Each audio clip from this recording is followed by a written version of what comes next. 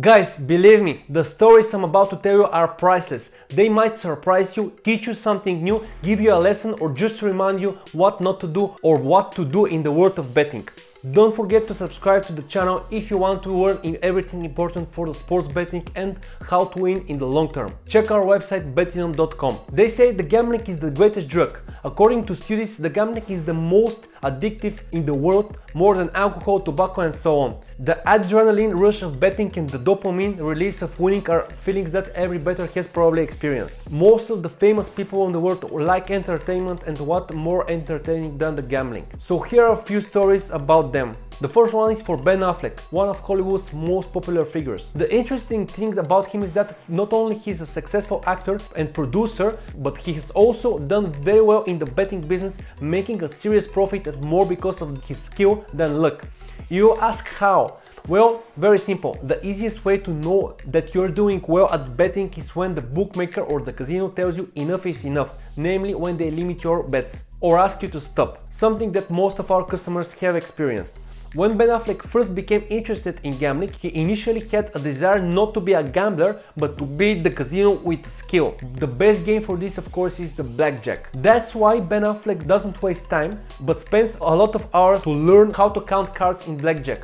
A strategy well known and applied by many people, who are also limited by the stakes at one point. So what are Ben Affleck's heights in the blackjack? 2 visits in Las Vegas. His first trip was with his friend and colleague Matt Damon. Affleck won 140,000 but the real success came a year later when he managed to make as much as 800,000 in literally a few days. He shared then that he didn't like the games of chance. He only plays blackjack and nothing else because he knows the game and he knows you have much better odds there because of your skill. Ben Affleck says he sincerely regrets that the casino then restricted him from only playing blackjack but allowed him to play other gambling games.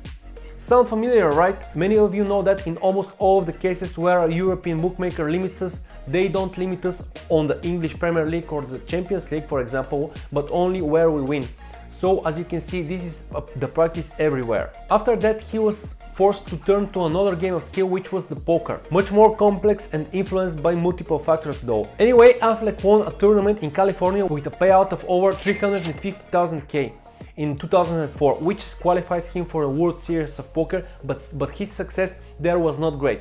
There are periods where Affleck participates in cash tables organized by the famous Molly Bloom, which was the subject of a very famous movie from 5 years ago. Ben Affleck has played at these events with people like Leo DiCaprio, Tony Maguire, Matt Damon and other millionaires and even billionaires.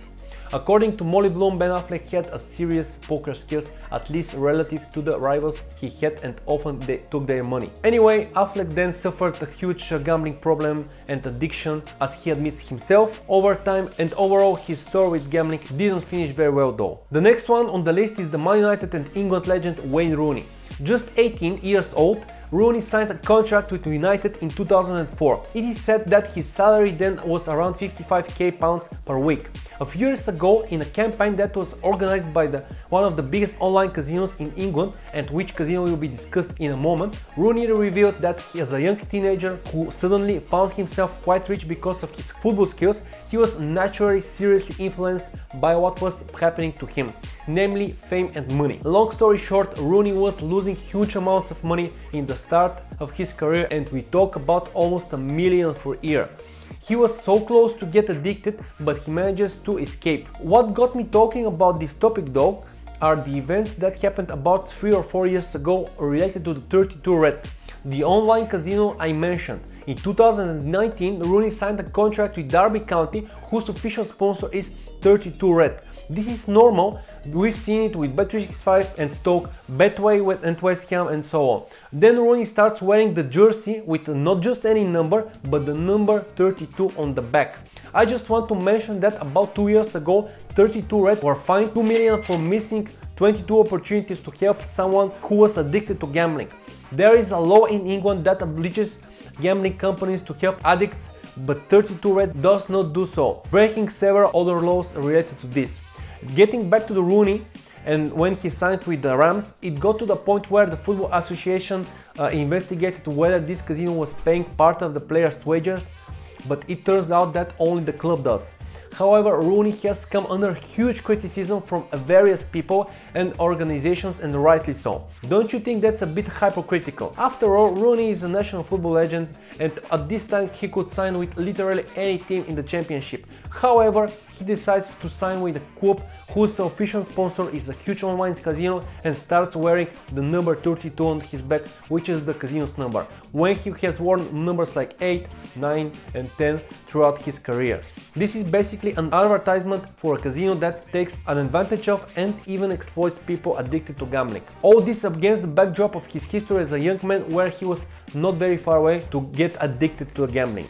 That's why it's very important what example celebrities set for all who follow and care about them, but sometimes it's an example of what not to do. Now we return to American Hollywood. The last one we will talk about will be Charlie Sheen. When it comes to sex, drugs and alcohol and gambling, somehow it's not normal not to mention Charlie. Sheen is full of scandalous stories. Back in 2006 he divorced his wife then, Denise Richards, who filed for divorce with the main reason being that her husband was a total gambling addict, and the proof was that he was betting roughly about $200,000 a week. Well, isn't she right? Certainly a pretty valid reason for a divorce. Furthermore, in the combination with alcohol and drugs, Sheen had a serious behavior amplitude, especially when he was losing, which was of course frequently. In 2011, the situation in the Sheen's life escalated because it got to the point where one of the well-known bookmakers placed a bet Charlie Sheen to be arrested in the next 3 months at 1.83 odds and 25 odds about Sheeran to be put in hospital for people with mental health problems. This, however, don't bother much the actor. One of his most famous incidents was when he bet Manny Pacquiao to win his boxing match easily against La Hoya $1 million. It was his biggest bet, but also one of the easiest gambling winnings. More interesting is that his reaction afterwards, which was literally as if nothing had happened. I mean, he wins $1 million, but he doesn't care. Years later, in an interview, he said that a week before the game, he had a dream about Pacquiao winning easily, and then at the end, Pacquiao really won very easily. But Charlie Sheen already knew that would happen. This was the moment when little by little Sheen lost his interest in gambling, mainly because of the lack of any thrill, at least according to his words. But his actions weren't exactly like that, because in 2016 a huge scheme related to illegal online betting was uncovered by a mafia-controlled syndicate. During the arrests and the interrogations, it was also revealed that some of celebrities had ties to this syndicate, with of course Uncle Charlie being one of the main suspects. In the end, this was not 100% proven and remains just as a rumor. Accordingly, Sheen suffers no consequences, but even if this is not true, surely the star of Two and a Half Men has hundreds of stories related to gambling in his lifetime, which most likely will not even reach the general public.